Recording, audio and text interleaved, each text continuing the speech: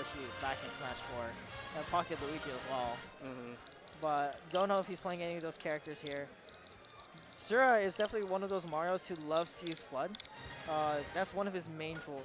Flood and Cape. He loves Flood and Cape. Yeah, Flood is such a good move because like it'll just push you back and give you stage control.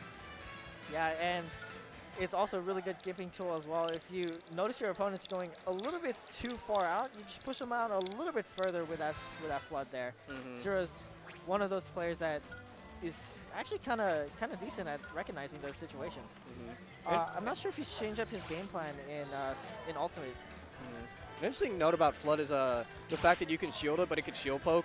Yeah. I think that's cool. You get shield poke by water, just get blown back a little bit. Just imagine a Windbox having a shield poke. Right. Well, it couldn't be me. Play no characters with a Windbox. Bro, imagine if Palutena could, Windbox could shield poke. That'd be wild. I think it does. Does it? I don't know. I've like seen people F smash, and then like it still pushed them back. So who knows? But either way, Greninja. so KZ, ooh, Greninja. Greninja is definitely a character that like a lot of people have been talking about. Those who like have Greninjas in the region, like good Greninjas, are like this character's top tier, and then everyone else is like, nah, that character can't do anything.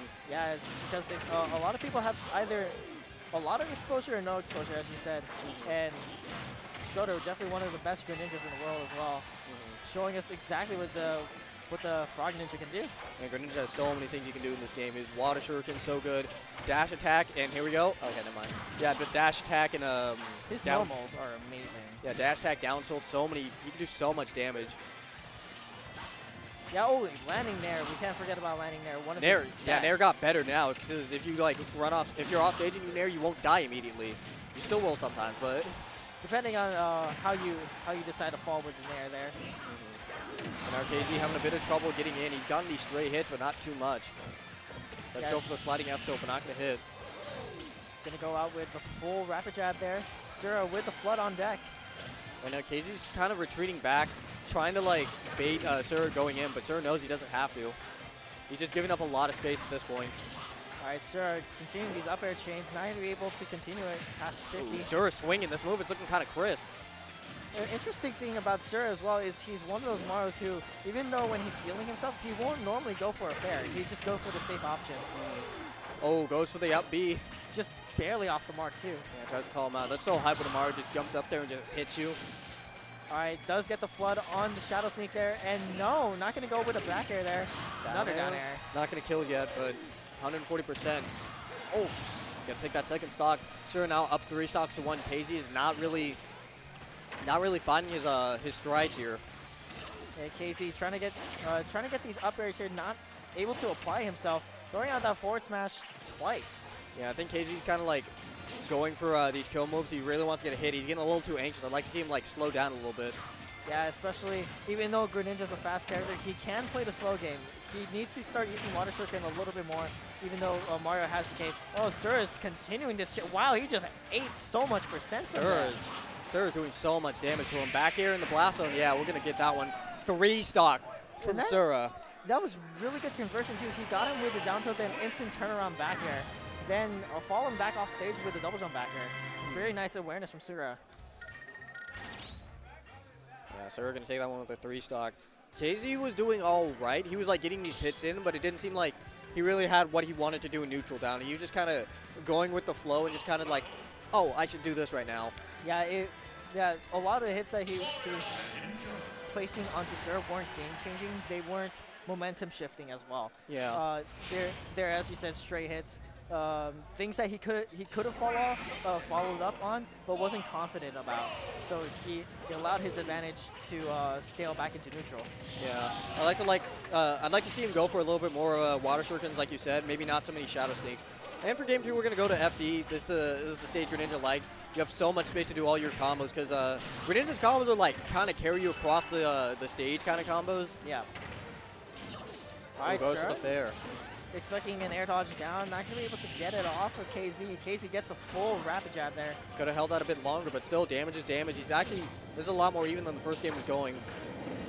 Shadow Sneak's a little bit a little bit trickier to see on FD, especially with the dark floor as well. Yeah, you really have to be looking out for it. Gets the counter, but actually just missing because of the Mario pancaking.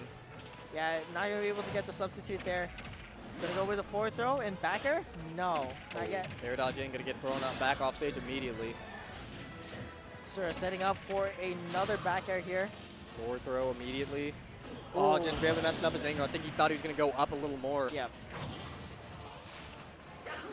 All right, trying to get another down air here and gets the up throw down air. Up air? Not just barely missed the up air. But Sura still is going in right now with these hits. All right, Casey getting a little bit that big shadow sneak. He crossed him up with the back air, but not actually gonna hit. Yep, down air, you can't really punish that. Even if you parry it, oh my god, he was so close. He even jumped into it too. Not able to get the strong hit of fair there.